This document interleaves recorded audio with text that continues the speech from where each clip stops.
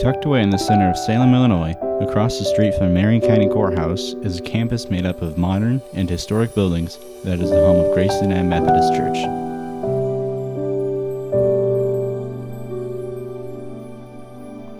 Since 1907, the congregation has worshipped at this location. This is the story of how the campus came to be and why it was honored to be placed on the National Register of Historic Places in August 28, 2018.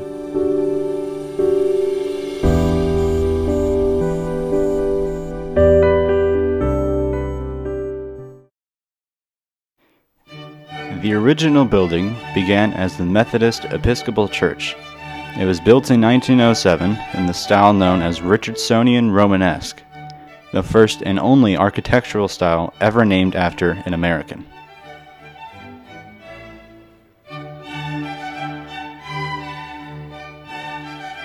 Born in 1838 and only living 47 years, Henry Hobson Richardson broke away from the European traditions and designed buildings that stood out as truly original.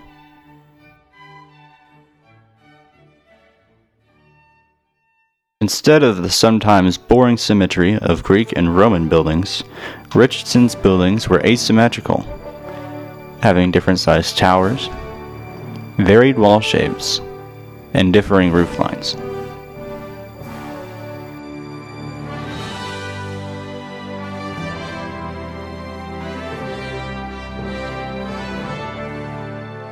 Characteristics of the Richardsonian Romanesque style found in this church include heavy rusticated stone, belt courses, windows with Roman arches, entrances with Roman arch supported columns with floral capitals,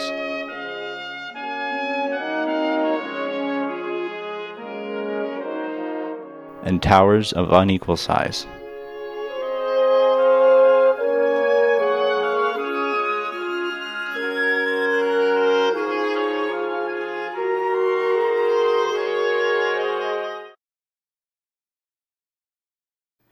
In 1906, history was being made. Albert Einstein had just published his theory of relativity the year before. San Francisco had a terrific earthquake and fire. Radio broadcasting was invented. And the Methodist Episcopal Church congregation employed the architectural firm of Charles Henry and Son of Akron, Ohio, to come up with a design for the new church building. Here is a promotional postcard showing the early plan. Here is our finished building. In hindsight, it appears that Henry used our project as a prelude to the designing of his crowning achievement in his hometown of Akron, which was finished 3 years later.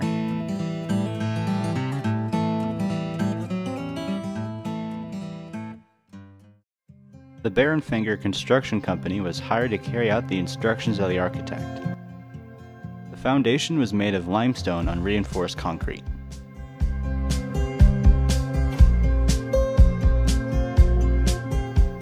In 1907, the cornerstone was laid as the building took shape.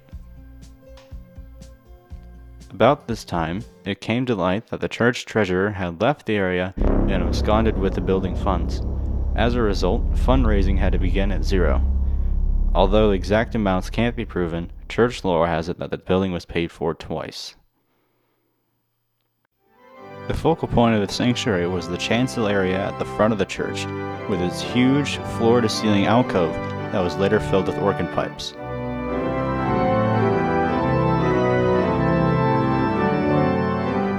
The choir was seated to the left of this area, with the organist facing the choir. The north and south walls of the sanctuary have large leaded stained glass windows, which are variants of the wheel window design. The centers of the windows are tear-shaped, filled with the symbolism from the Bible in the French style to match the Norman influence of the building.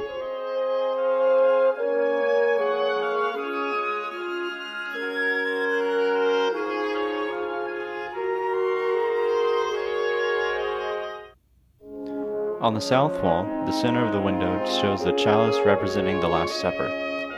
Surrounding the cup is a vine with branches that are bearing fruit. This represents man's relationship to God.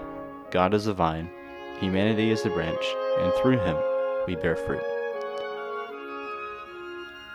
At the bottom of the south window is a detailed depiction of Christ praying in the Garden of Gethsemane after he was betrayed.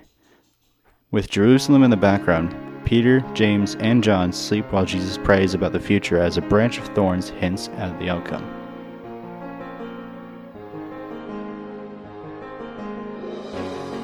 Flanking the south window are two vertical windows that were donated to the church. On the left side is one dedicated by the J.S. Chandler Post of the Grand Army of the Republic because the Methodist Episcopal Church provided more chaplains and brigades than any other denomination for the cause of the North during the Civil War. At the top of this window is a crown symbolizing the resurrection.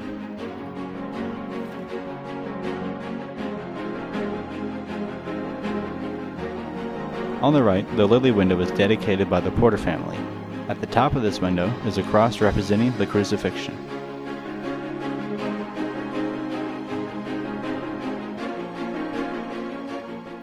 The north sanctuary window's overall pattern is a reverse of the south window. In the center is a white circle representing the eternal God, a gold triangle symbolizing the Trinity of the Father, Son, and the Holy Spirit. The descending dove references the Bible's account of Jesus' baptism, while the olive branches symbolize peace. At the bottom of this window is Christ depicted as the Good Shepherd holding the lost sheep, while the mother and the rest of the flock look on. Flanking side windows are identical except for the top panels. On the left is the symbol for Alpha, and on the right is Omega, which refers to God being the beginning and the end.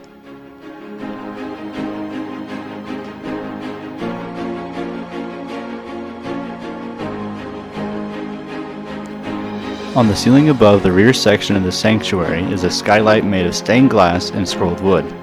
Originally, a sun tunnel through the roof allowed skylight in through this window, but now electric lights illuminate it.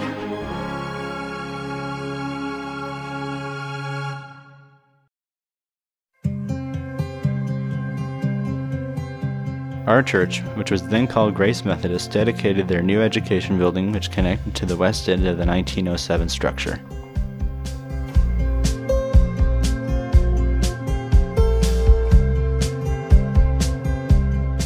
This building was made to match the appearance of the original by using rusticated limestone walls and a wheel window design.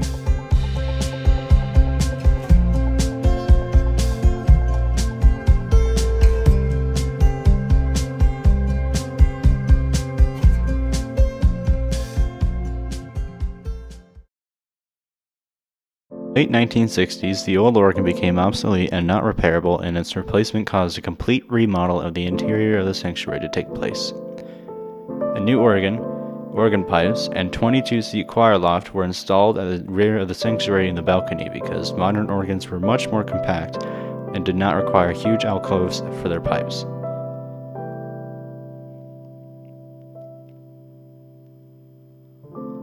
This left a big hole at the front of the church.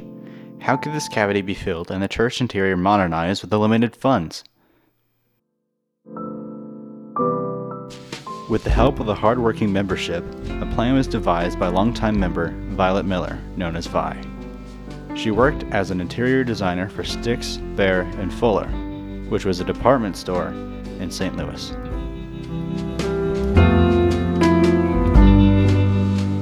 Miller was able to transform the interior through her creative reuse of materials. By using the ends of wood boards, Miller created wall surfaces with varied textures and colors. The vestibule walls were stained brown, while the alcove was made of pastel-colored 2x6-inch end slices. These 15,000 pieces of wood were hand-dipped in one of 89 hues of paint by the younger members of the church.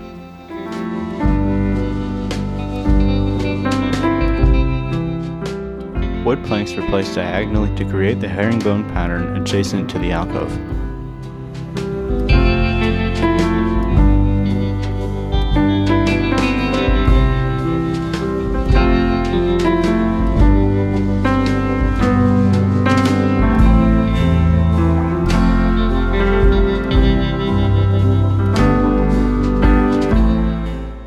To create the cross in the alcove, an impressive 18 feet high and 12 feet wide, gold-colored wires were stretched vertically and horizontally between lighted plastic blocks. Strands of polyethylene twine attached to the apex of the alcove fan out across the top. A red glass material at the center of the cross is molded so that when the lights are on, the shadow of a crown appears on the wall above the cross.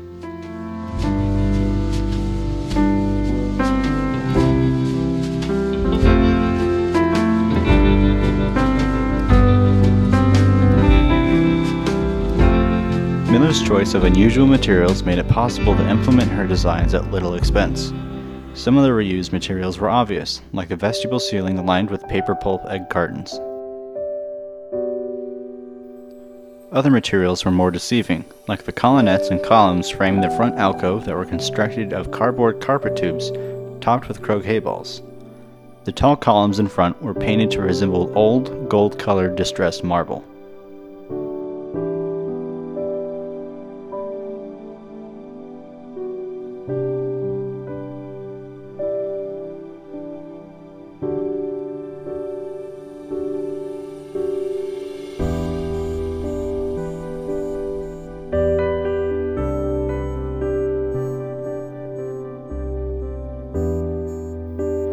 Decorative sconces were made of downspouts and sheet metal.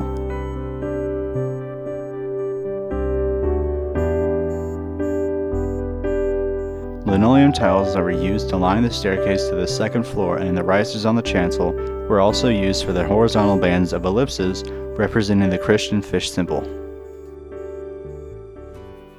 We entered the 21st century by completing an addition to our campus.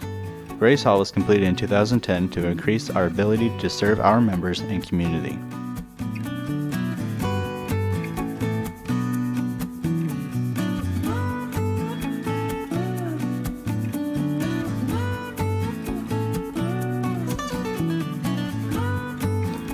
Besides having the main entrance to the church next to a large private parking lot,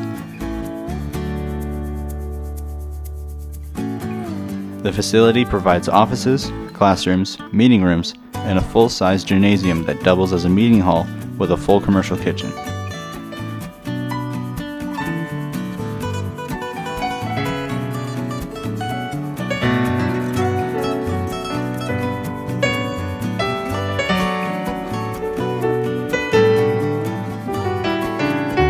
According to the National Register of Historic Places registration form, Grace United Methodist Church is the most complete example of Richardsonian Romanesque architecture in the area.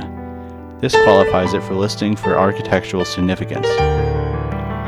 Also, the 1968 remodeling possesses high artistic value for its creative use of common materials. The church derives its significance from architectural and artistic distinction.